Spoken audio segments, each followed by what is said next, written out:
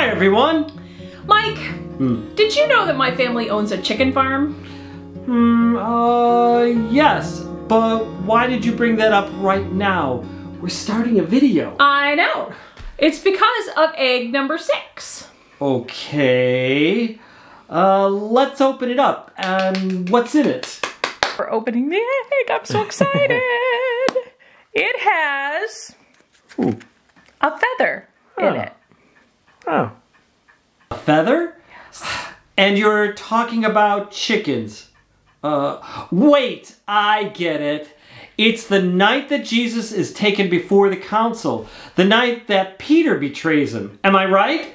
I'm right, aren't I? You are absolutely right. All right. Before Jesus went to the garden, he told the disciples they would run away, right? Well, Peter told him, "No way! I'll die with you." Jesus looked at him that day and said, "Before the rooster crows tonight, you will deny me 3 times.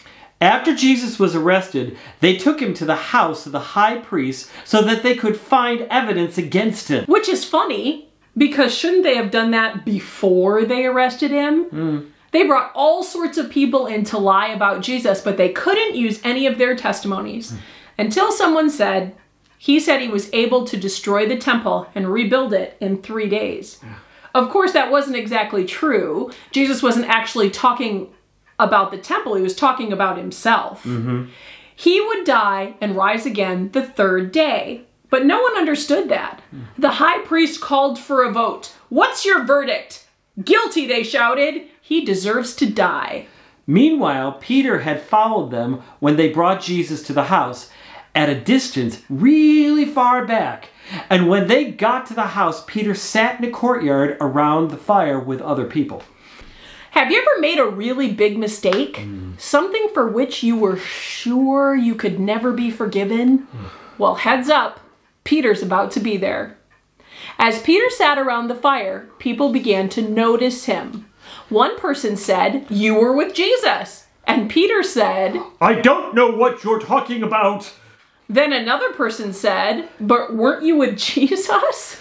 And Peter said, "Nope, I don't even know him." And then another person, "You must be one of them. I can tell you're from Galilee by your accent." And Peter replied, "A curse on me! If I'm lying, I don't even know the man." Immediately, a rooster crowed. And Peter remembered that Jesus had said, "Before the rooster crows, you'll deny 3 times that you know me." Peter went away weeping. Now you would think this is the end of Peter's story. But God, our favorite 2 words, had another idea. Yes, he did. After the resurrection, Jesus forgave Peter his denials. Yeah. Jesus asked Peter 3 times, "Do you love me?" And 3 times Peter replied, "Yes, you know that I love you." Peter went on to be one of the greatest leaders of the church.